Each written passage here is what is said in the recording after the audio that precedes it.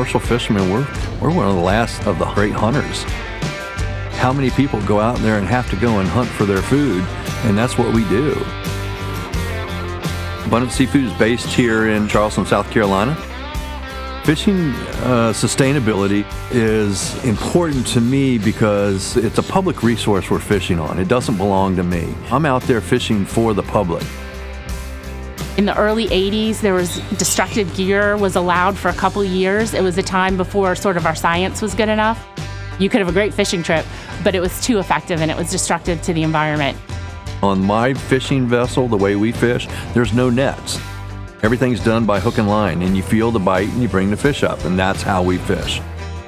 Sustainability means fishing with the ecosystem, really being involved in the management process and looking towards the future so that our 3-generation fishing family can perhaps be a many more generation fishing family.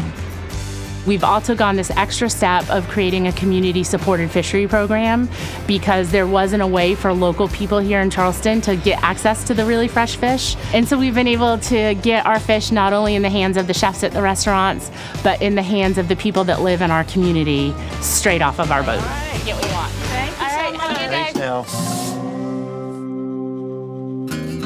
Abundant Seafood is one of our primary seafood purveyors here in Charleston, but what makes them a little bit different is that Mark's one of the few captains that can sell directly to restaurants.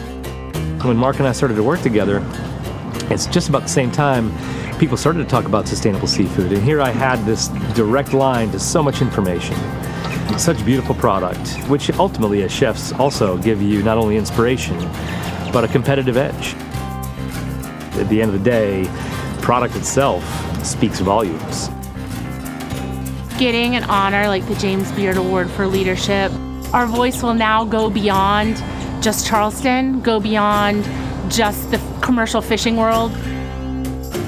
There's so many Marks up and down the East Coast and on the West Coast that are struggling every day to stay in this and that are fighting really hard and doing the right thing.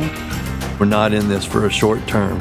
I want my grandkids to be able to go and eat good food. There's a lot of us out there that want to go and see the longevity of the fish stocks to go and continue.